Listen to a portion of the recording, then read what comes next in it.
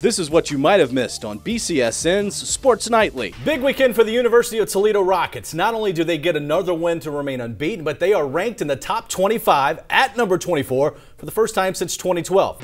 That's great for the university, great for our community, but it really doesn't mean a whole lot to our football team right now. I think our football team, the expectations in this room, in these walls, don't get any bigger than anybody else or anything else can put on us. I think we're finally getting some respect, but this is not it for us. We're striving for something much more. I'm happy that we are ranked, but I don't want that to overshadow what we're really trying to do. And we really want to win a MAC championship here. It hasn't been done in over 10 years. So, the ranking is nice, but we still got bigger goals.